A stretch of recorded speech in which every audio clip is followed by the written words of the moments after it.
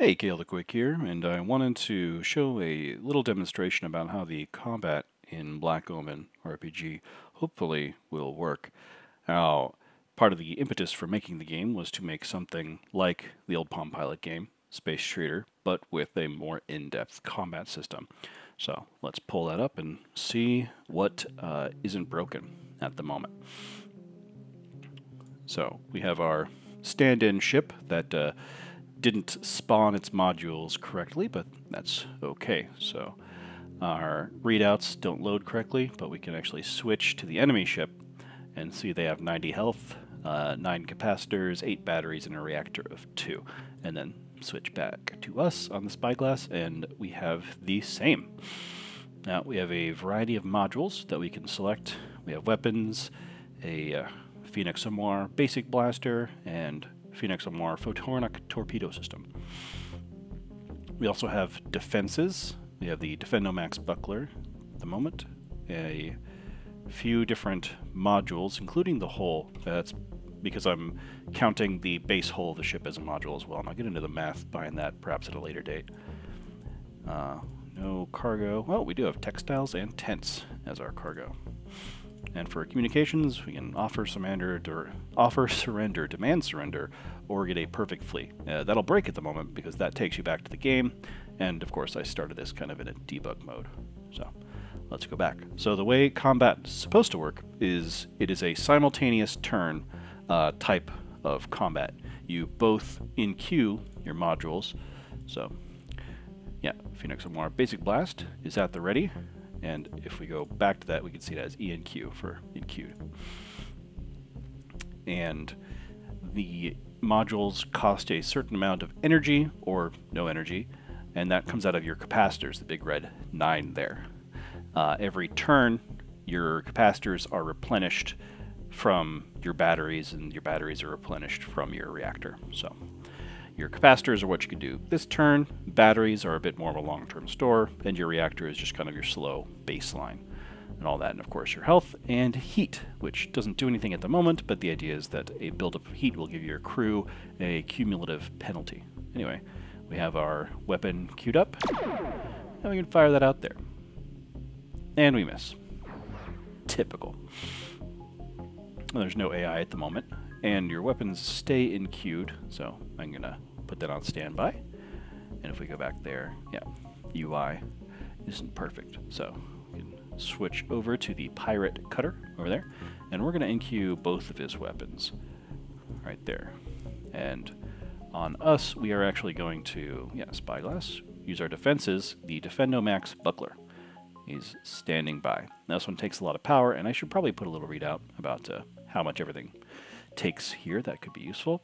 But if we do a turn, you see both the shots come in, and one misses, and one hit, and you should have saw the Defendomax buckler activated there.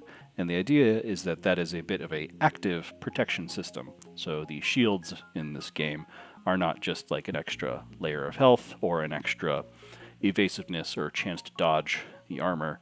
A member of your crew actually would do a skill check and then try to deflect that. And you'll see our batteries have gone down a bit, our capacitors have replenished back up to 9, and our reactor, again, is still at 2. So we'll go again and see how that affects everything.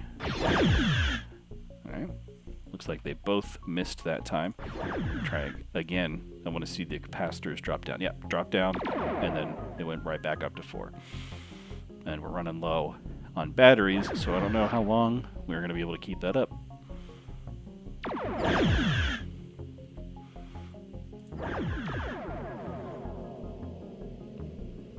Another miss, 2 miss. God, this guy's terrible. I'm trying to die. Yep. Ooh. Alright, so that one hit, and you see it says Badger on box destroyed. And our health went down. So now we'll talk about your health. So your health is actually the sum health of all of your modules, which, yeah, the Badger on box is damaged. But that includes things like your tote, this Triton, the hull, all of that. Wait, what is... Yeah, this is the reactor, I think. defenses as well as your weapons. They all have health and they all contribute to your pool. And each of the items here, they have a minimum threshold. So say that the Defendomax Buckler, if it's hit, and that's a little bit random at this time, I want a higher level ability to be to like pick out which module you want to shoot at for a guaranteed critical, something like that. Anyway, so say your Defendomax Buckler had 10 hit points and it needs to be at 5 to run. So if it drops below 5, then you're not going to be able to use it until one of your crew members or maybe some other ability repairs it and it goes back up above that. And that's a metric. It's not always like 5, 10. You could have some really, really finicky model that has 10 hit points and it needs to be at 9 or higher to work. Maybe that's like a really fancy shield or something, or a really accurate laser beam, something like that. Or maybe a sensor system. Actually, that makes sense. Or you can have like your space Kalashnikov that has 10 hit points or 15 hit points, and it needs to be at least 2 to be running. And then once they get down to 0, I'm not sure what exactly I'm going to do there. If they destroy, if they fall off, or if they just can't be repaired until you land at a station or something like that. And yeah, you just get down low. And one thing I wanted to avoid with this game was to have it so that you shoot ships and they always blow up. I know that's fun, but I'm a huge nerd, and I wanted you to be more so offering and demanding surrender to pirates or submitting to police inspection, that type of thing, as opposed to your very over-the-top space explosions, which I'm sure I'll find other ways to get them in there. Yeah. So that is generally the combat system there. The stuff I don't have here, and there'll be other options here, so I'm planning on revamping this into just your generic space encounter system. So you might encounter a friendly trader here, and he's nearby, and you're about to pass each other, but you'd have the comm option to be like, hey, hail them, ask to trade, and then maybe they will, or maybe they're like, no, you look like a pirate, I'm not going to get close to you. Encounters like that. And the one thing I don't have here, as I was having trouble getting it to work, is the range, or moving, and having your pilot skill come into play. I wanted it so that you could change if you were thrusting to get closer, or thrusting to try and flee and get away. Or if you're thrusting and maneuvering to have evasive action, so maybe you're not getting away as quickly as you'd like, but you're less likely to get hit, and stuff like that. And burning your engines to go faster maybe would build up some additional heat as well. And then maybe high levels of heat would hurt your crew, like permanently, damaging their HP, but crew doesn't have HP at the moment. So let's just kind of blow everything up. Now it doesn't have any sort of weight thing, so you can just hit this a bunch of times.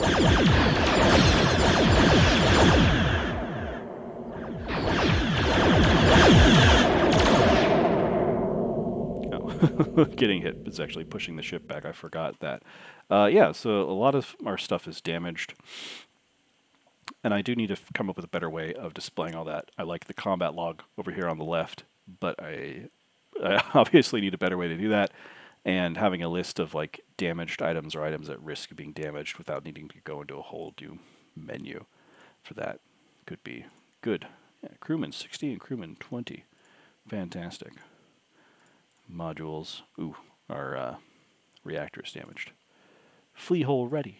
Flea hole standby. Yeah, because of the way I made it, you can put your things on standby. That's just a tote box you glue to the outside of your ship to hold more cargo.